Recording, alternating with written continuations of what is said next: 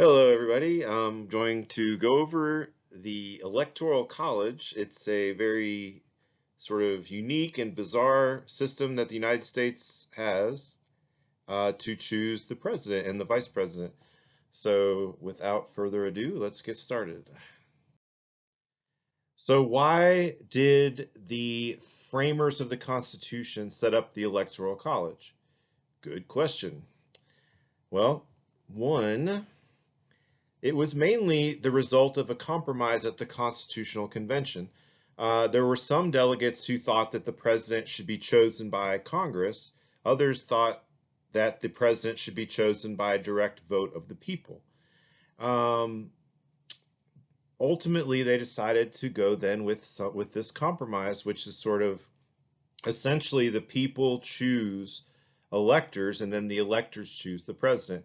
Now we call it the Electoral College. The words Electoral College don't really appear in the Constitution, but they did set up an electoral system, and that's the term we'll use to refer to this system.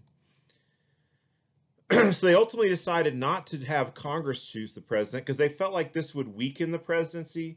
They wanted the president to serve as a legitimate check on the legislature. Remember, they thought the legislature would be naturally the most powerful branch in any representative system. So they thought, well, we don't want the president to be a pawn or just, a loyalist to Congress and then just do everything they want.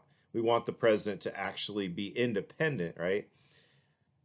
But why not the people? Well, ultimately, a lot of the framers and founding fathers didn't trust the people to make this choice, and so they thought, especially like rural voters who weren't as well educated, that they wouldn't be able to. They could be easily swayed and maybe pick a bad leader.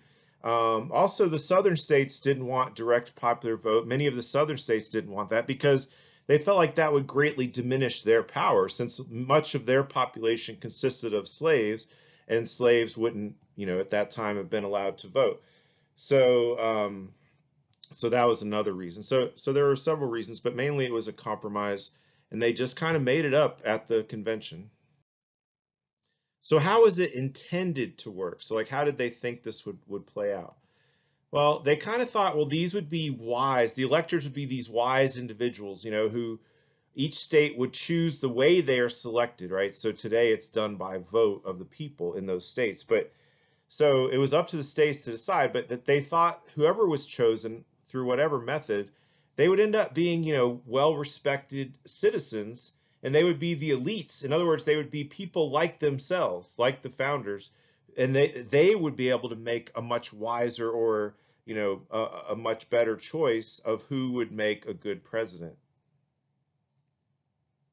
And the original thought was, so each elector was given two votes, right? Two ballots, and they would basically cast their two electoral votes, basically their first choice and their second choice, regardless of political party. Remember, they weren't factoring political parties into this, so that quickly changes with the formation of the party system. So, but anyway, so basically the person who got the most votes, as long as it was a majority of the overall votes, would be president. Whoever finished second would be the vice president. That's how they intended it to work, right? And that quickly gets messed up in 1800 when Thomas Jefferson and Aaron Burr tie, and they're both Democratic Republicans from that party. Anyway, so they end up passing the 12th Amendment, which now says electors get two votes, but one of them goes to who they want to be president, and a separate ballot is cast for who they want to be vice president. So that's how it works now.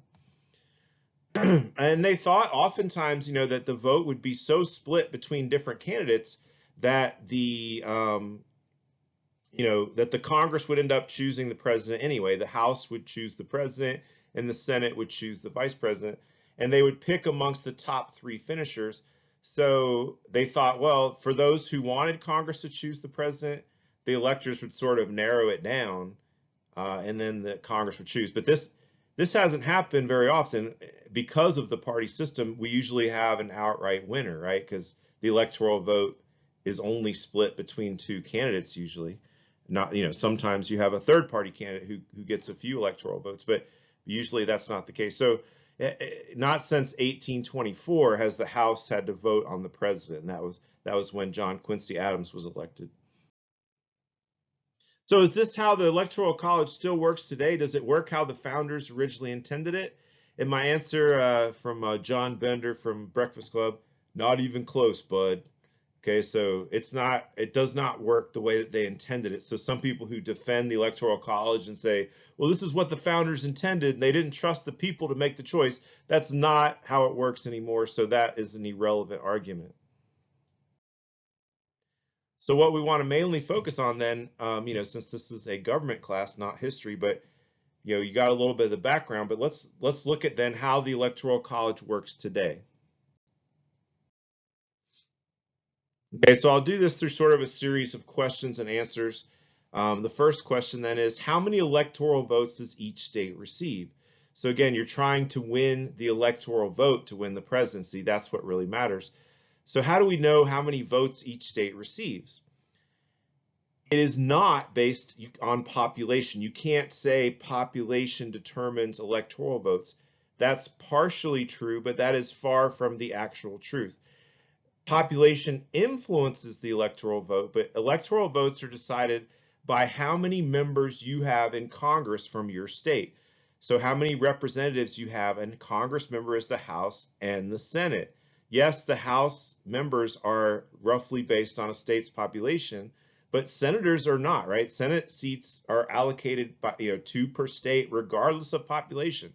So that skews the results, and that's largely why you can't say it's population based.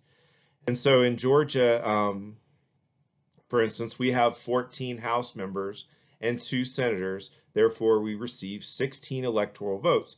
What this literally means is Georgia in the 2020 election, in 2016, 2012, only 16 Georgians actually voted for president. Yes, only 16 people in Georgia actually got to cast a vote for president and vice president. And Washington, D.C., based on the 23rd Amendment, gets 3 electoral votes regardless. They get the same as the smallest state. So this was the electoral map in 2012. So it does change, every 10 years when we do a census, they reallocate, they do reapportionment, and they reallocate the House seats across the country. Since Congress has capped the House at 435, that means that's 435 electoral votes to be distributed, plus the 3 that automatically go to DC, and then you also have the Senate votes, right? Now, House and Senate members are not electors, nor are they allowed to be. They cannot be electors, but that's just how we get the numbers, okay? So Senate being 100, so that means there's 538 electoral votes up for grabs each election. Okay, but you can see how they're distributed amongst the states.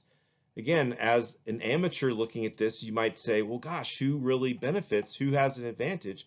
And you'd say, well, California, they have 55 votes. That's great for them.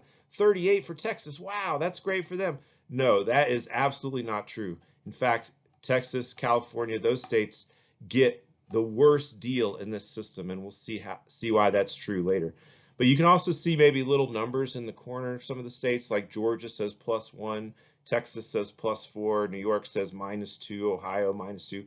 That means they lost or gained that number of electoral votes between the 2010 census and from the 2000 census to the 2010 census. So after the 2010 census, some states gained electoral votes, some states lost. Because the number is right now fixed at 538, if anyone gains a seat, someone else has to lose one.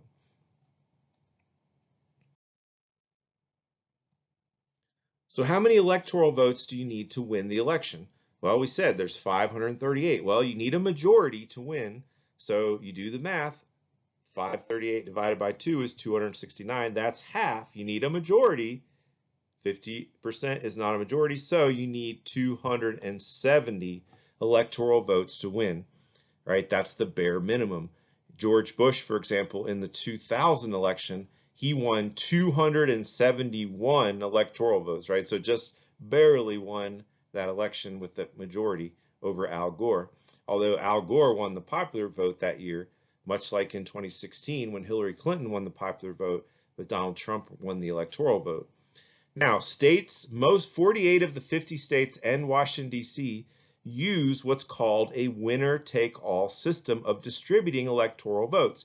Remember, not only do states determine the voting qualifications for their state, they also determine how the electoral votes will be distributed. So, so only Nebraska and Maine use a different system, which we'll look at in a few minutes. But let's look at what we mean by winner take all. So in Georgia, as an example, in 2016, the winner take all system is in effect. So therefore, that means whoever wins the popular vote in a state, whoever gets the most popular votes, it doesn't even have to be a majority, it can be a plurality. In this case, Donald Trump did win a slight majority of Georgia's popular vote in 2016, Donald Trump and Mike Pence. Therefore, since they got 50.4% of the popular vote in Georgia, they got all of Georgia's electoral votes. Winner take all. Winner of the popular vote takes all of the electoral votes. This is the first of many sort of bizarre, or you could say flawed, mechanisms of the Electoral College, that you could barely eke out a victory and it's as if you won 100% of the vote. Again, it could even be Trump won 40% and Clinton won 39% and Gary Johnson won, 10% or whatever, and it would still be 100% of the votes to the top finisher, which would be Donald Trump. Anyway, you can see somehow how the votes broke down in Georgia. So it's relatively close, but those 45% of Georgians who voted for Clinton get nothing in terms of, votes for president. And so who are these? Remember I said there's 16 Georgians. Well, what happens is the Republicans had 16 people pre-selected to vote for Donald Trump. Hillary Clinton and Tim Kaine had a different group of 16 Georgians pre-selected who would have voted for Hillary Clinton had they won the votes, most votes. Gary Johnson had another group of 16 Georgians and so forth. So it's really, when you vote for president, you're not voting for president, you're voting for the electors for that candidate, right? So it's like they're the middleman. You vote for the electors. We do that on the first Tuesday after the first Monday in November. Then on the first Monday after the second Wednesday of December, the electors actually cast their official vote. And so in Georgia, those 16 Georgians who were pledged to vote for Donald Trump were the ones elected, and they all did vote for Donald Trump and Mike Pence. So again, it's not what the founders intended. These people are simply party loyalists. They're not wise, individuals who are sort of independent minded and picking the best person. These are complete party loyalists. And although we'll talk about how there were actually 7 electors who didn't, nationwide in 2016, who didn't vote for the candidate they pledged to vote for, that almost never happens, ever. But it did happen. There were 7 in 2016. But that was a bizarre election. So within the Electoral College, in fact, I think they used this map or a very similar one on the AP exam a few years ago for one of the FRQs. And so what you have is a few states that play a really important role in the election. We call these swing states or battleground states. And although these states can change from year to year, from decade to decade, Ohio and Florida have, for a long time throughout my life, have been really important swing states. Okay, just because there happen to be states, all that means is those states can vote for Republican or Democratic candidates. They kind of swing back and forth depending on the election. Now, Virginia was not a swing state until very recently, but Georgia is becoming, pretty much of what we call. See, another term you hear is red states, blue states, right? Red states are solid Republican states. Blue states are solid Democratic states. The purple states are the ones that can swing either way. So yeah, California has the most electoral votes, but neither party really has spent a lot of time campaigning in California recently in recent elections, because California is a solid blue state. So the Democrat knows they don't have to really worry about it, and the Republican knows they have no chance. Likewise, Texas, the second biggest prize, has been a red state for a long time. Now, Texas is becoming more purple.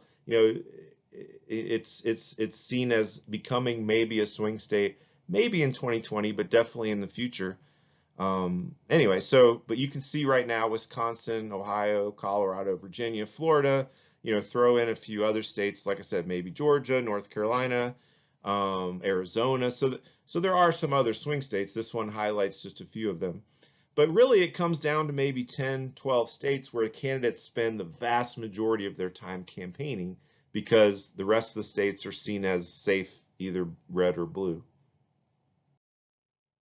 All right, so I said 2 states use a different method, Nebraska and Maine, and this is just up to the state legislatures. Any states could do this if they wanted to, but what they do in Nebraska and Maine is they set up each electoral vote is separated by congressional district, House district. So Nebraska has 3 House districts and 2 senators, therefore they have 5 electoral votes.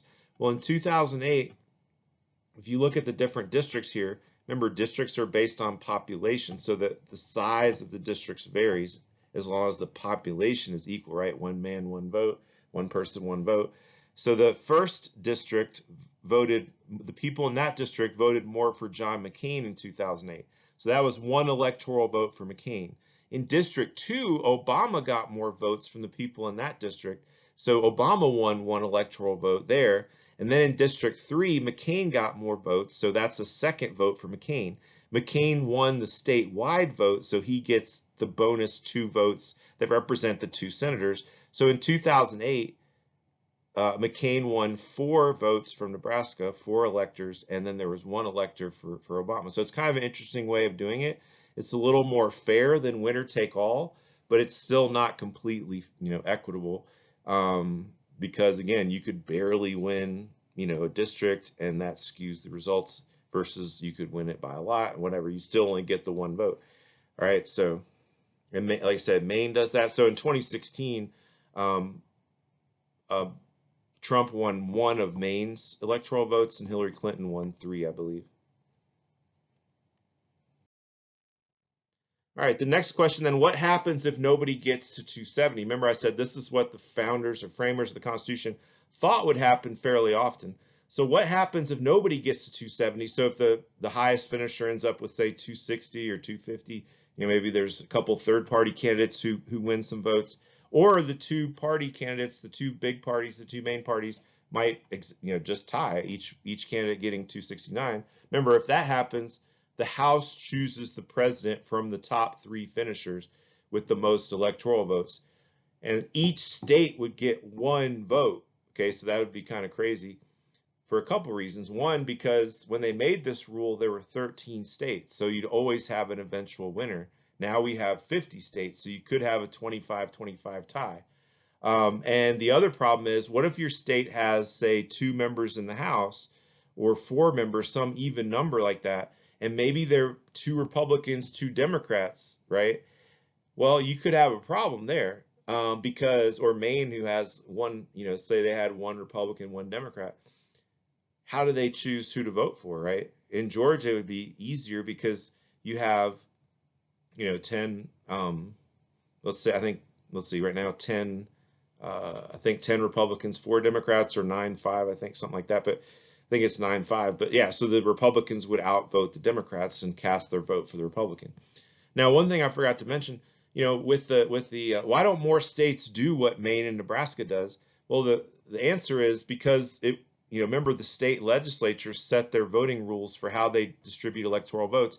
Why would Georgia's Republican legislature want to change it? Because if they changed it, which party would it help, right? In recent elections, it would have helped the Democrats, because instead of 16-0 electoral vote for Trump, it would have been like 10-4. Well, no, sorry, it would have been like 12-4 or 11-5, something like that, which would have just given Hillary Clinton more votes. Likewise, in a blue state like California, Trump would have won some of the California House districts, therefore he would have taken at least some votes from California. So most states, I think, don't change it because it would hurt their party. Now, you can see here, anyway, that this hasn't happened since 1824 in terms of nobody getting a majority. All right, so which states benefit from the Electoral College? Again, you might think, oh, California, Texas, they have it great, you know. That's not the case. And if you look at the population numbers versus electoral vote numbers, you see that that's true. Wyoming, the smallest state in the country, in 2017, they had about 579,000 people. We have more people in Cobb County than they have in the whole state of Wyoming. Yet Wyoming gets 3 electoral votes. Montana, you see, also gets 3. But look, Montana has not quite, but like close to double the population of Wyoming, and they still only get 3 electoral votes. So it's skewed the way these are distributed, right? Georgia has 16 electoral votes, but we have over 10 million people. I think now we're close to around 11 million. And you look at states like Texas, California, it looks like they get off really well. You know, they have a good deal. But look at how many voters there are per electoral vote that they receive. So California has 718,000 people for every electoral vote they get for president, right? So if you compare Texas and Wyoming in this graph, one voter in Wyoming's vote for president is weighted 3.85 times more than one person's vote in Texas. And to me, this is just the ultimate unfair, you know, part of the system, because why should you get more say in who the president is just because you live in a state with fewer people, right? My argument is, okay, you live in a state where no one wants to live, like Alaska, because it's really cold. Therefore, you should get more voice in choosing the president. To me, that makes no sense, okay? It's the only office along with vice president that's national. So why don't we have it a national vote? You know, it's a crazy idea, right? Everyone votes. Everyone's vote counts exactly as one, right? Every vote count would be weighted exactly 1. And in the end, once you count up all the votes, whoever gets the most votes wins. It's crazy, I know, but that's just, you know, kind of makes sense to me. We'll come back to that. So again, this is a little bit older, this graphic, but from a few years ago, but it gives you an idea based on the size. You know, states are resized based on how much people's votes are counted per each person's votes are counted per electoral vote, right? So, and so you can see this, what the ones that really get enlarged, like Vermont and Wyoming and DC and stuff. And then you see states that are really tiny, like California and Texas, relative to their size. They don't get as many electoral votes.